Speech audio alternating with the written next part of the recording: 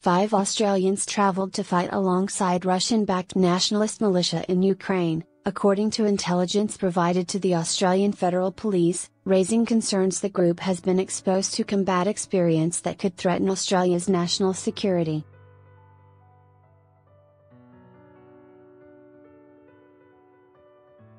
But the Australian government is powerless to prosecute those who return from the conflict, despite the war increasingly being viewed as inspiring far-right extremists in the same way that fighting in Syria and Iraq influenced Islamic terrorists.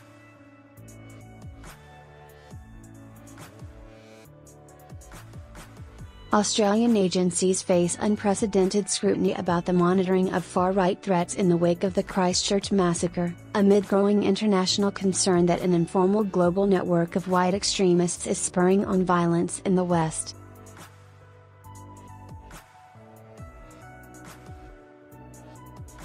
Do you know more about this story?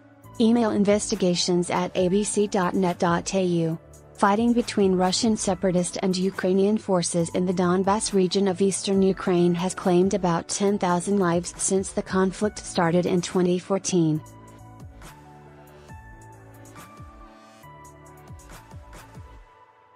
It is now suspected that at least 7 Australians have been involved in the war, which has drawn foreign fighters affiliated with the far right to both sides of the conflict, Ukrainian and Russian battalions.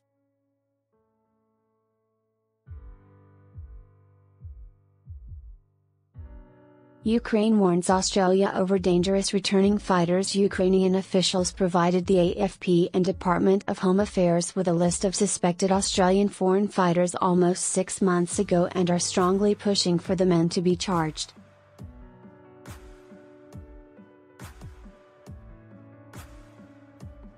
Similar approaches to authorities in the United Kingdom and Italy resulted in prosecutions.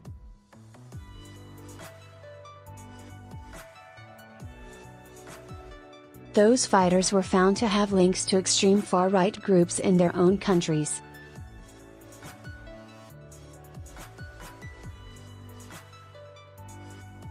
But the AFP is unable to prosecute the Australians, as it is not illegal for them to join the conflict because the federal government ignored a high-level recommendation to make all foreign fighting a criminal offence.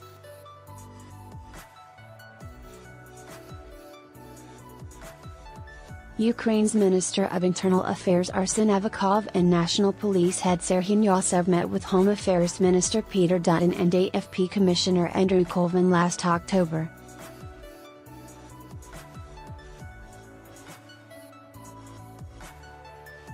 In this conflict there are adventurers from Australia who joined the illegal armed groups, Mr. Avakov said in a statement.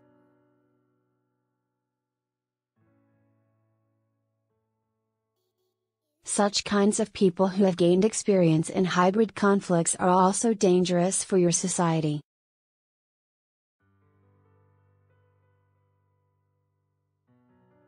They are the carriers of specific information which can harm national security. In this area, we cooperate with Italy and the UK, so we would like to provide you this list of 5 Australian citizens for response and tough actions.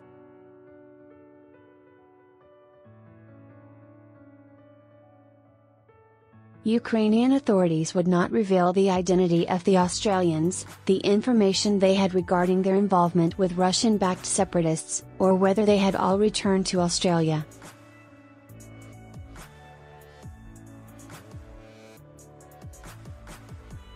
Conflict zone of finishing school for far-right fighters. The ABC has previously reported that former Australian Defence Force personnel, including some with ties to far-right groups, fought with Ukrainian battalions in the same war.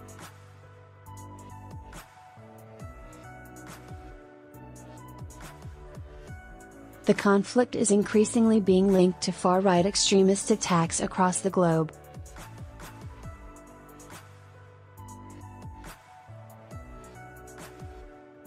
In some cases, extremists used the conflict up almost as a finishing school, while others allegedly met with senior figures involved in the Ukraine conflict before committing violence, or expressed an affiliation with those fighting in Ukraine.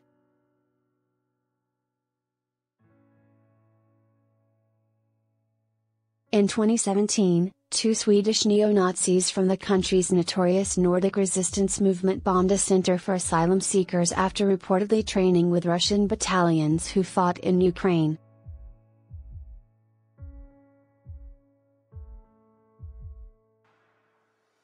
In an indictment released last year, the FBI alleged that 3 American white supremacists from the Rise Above movement met with members of the Ukrainian neo-Nazi battalion Azov during a trip to Europe to celebrate Hitler's birthday.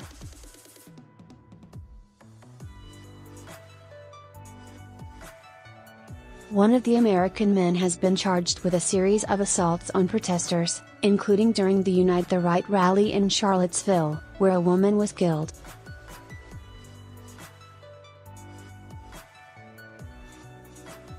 Tarrant's links to Ukraine being investigated accused Christchurch gunman Brenton Tarrant also touched on Ukraine prior to last month's attack on 2 mosques which killed 50 people.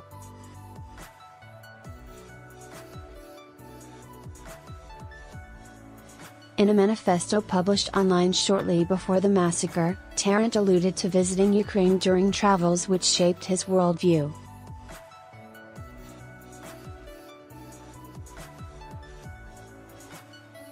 The black sun used in Azov Battalion's logo was among the many white supremacist symbols and names that painted on equipment Tarrant allegedly used in the shooting.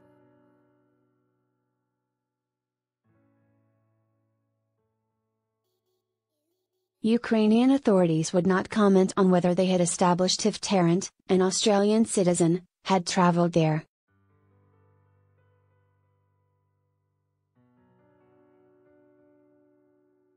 But they confirmed Tarrant did not apply for a visa before leaving Australia. They said that if it was found he had been in Ukraine, he must have obtained a visa from another embassy abroad, or entered through the militarized zone, leaving open the possibility that he fought in the conflict.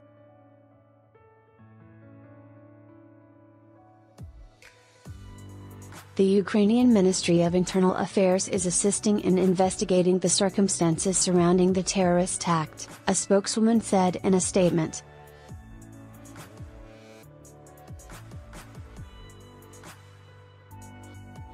Tarrant is believed to have traveled through Eastern Europe in 2016 and 2018, and other countries in the region, including Bulgaria and Romania, have confirmed he visited.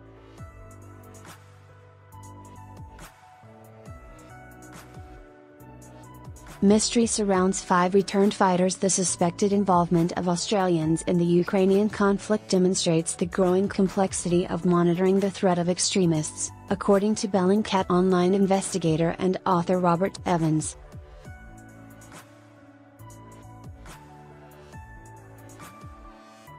Fighters from across the world have been drawn to the conflict, in some cases because of their connection to nationalist and far-right groups in their home countries, or because they are attracted by slickly produced propaganda which compares with films released by Islamic State.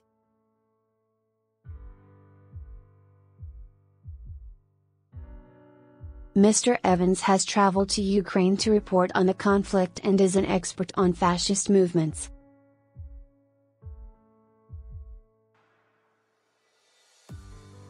"I would definitely be very concerned," he said. "I would expect law enforcement in Australia to be looking closely at these guys."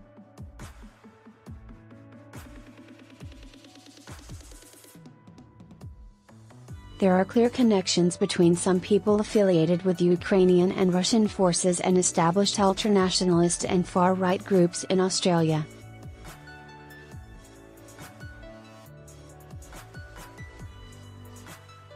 Sydney man Simeon Boykov, the leader of pro-Kremlin group the Zabaikal Cossack Society of Australia, has clashed repeatedly with Ukrainians in Australia and overseas.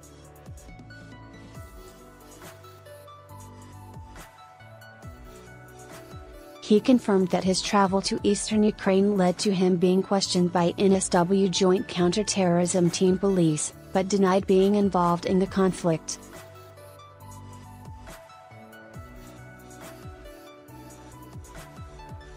Photo, Sydney man Simeon Boykov in Ukraine, where he denies he was involved in any conflict.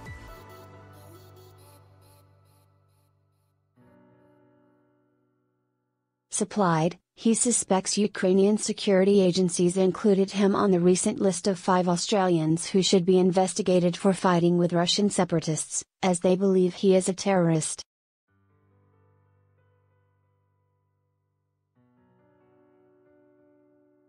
The ABC has confirmed Mr. Boykov has spent time with Russian battalions in eastern Ukraine, and is understood to have met with several separatists who were the subject of Australian government sanctions after the downing of flight MH17.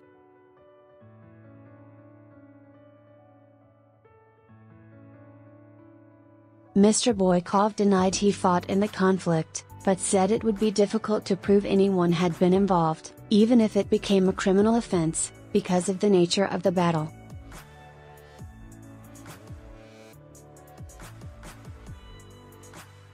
Mr. Boykov has attended multiple rallies and meetings with Australia First Party leader Jim Salem, who is considered one of Australia's foremost white supremacists.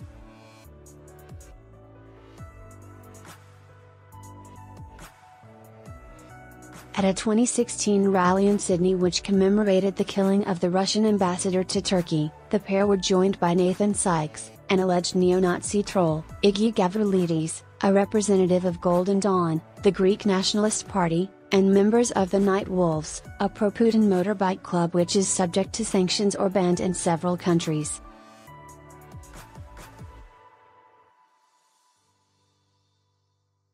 Mr. Boykov said these individuals and the groups they represented were attracted to Russia because of the perception that the country supported nationalism, despite its history of defeating fascism and Nazis.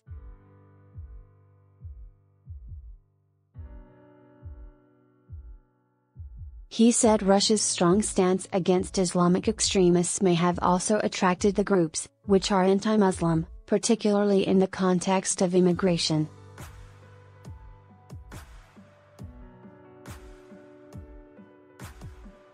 Fears of an escalation in violence from right-wing groups. Australians who fought with Ukrainian militia groups have also been associated with the far right.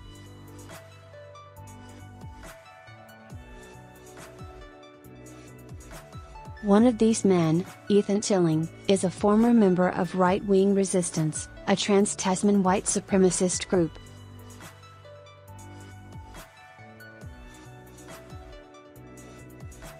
He says he is no longer affiliated with the far right. Another former member of RWR became one of the first right-wing extremists placed under an extended supervision order in Australia because a court found he was at high risk of committing a terrorist act.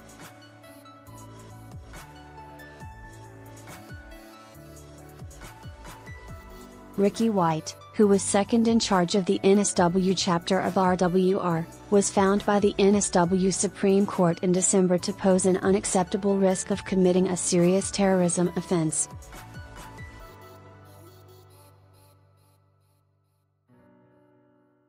Consistent with his previously held white supremacist views, White burned down a church in 2016, made threats to people associated with a Jewish museum in 2014, and was associated with right-wing extremist groups, skinhead culture and Odinism, the court found.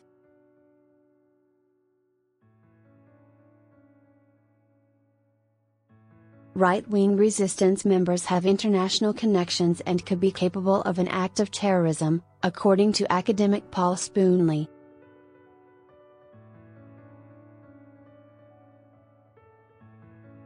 Professor Spoonley is a pro-vice-chancellor at Massey University in Auckland and has closely watched RWR since it was founded in New Zealand about a decade ago.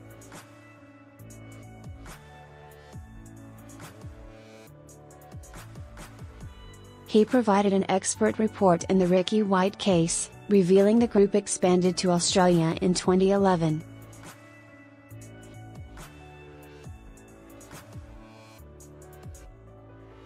They are very much in the tradition of white supremacist and nationalist movements in ideology and activities, and their imagery is very aligned with contemporary neo-Nazi groups, Professor Spoonley told the ABC.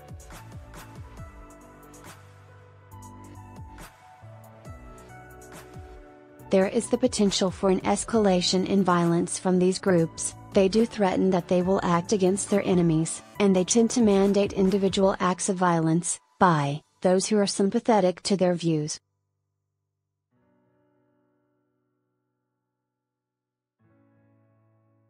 Photo: Ethan Tilling joined the Georgia National Legion and fought with Ukrainian nationalists against pro-Russian separatists.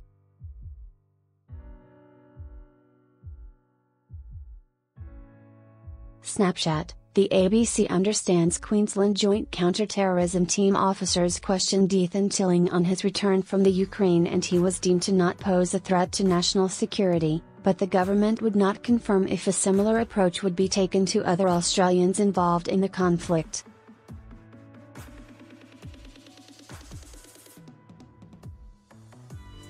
Mr. Tilling told the ABC he did not know Mr. White or Brenton Tarrant, and said he did not know if the alleged Christchurch gunman fought in Ukraine.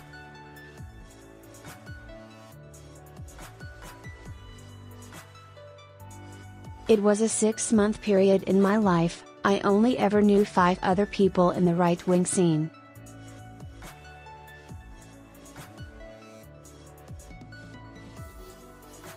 I didn't go to Ukraine for any political reason. It had nothing to do with politics. I was going there because women and children were being killed.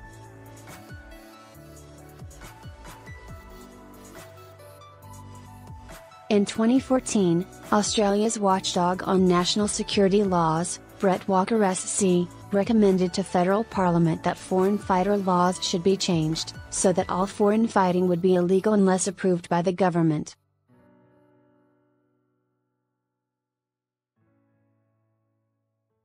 Mr. Walker, the former independent national security legislation monitor, told the ABC last year in the wake of revelations Australians had fought in Ukraine that his recommendation was largely ignored.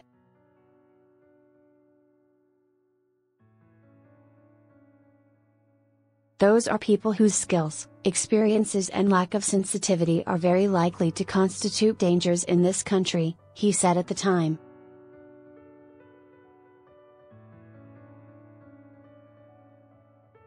There is a domestic concern, not just a concern about Australia's obligations in relation to prohibiting war, but also domestic concern in terms of terrorist dangers in Australia.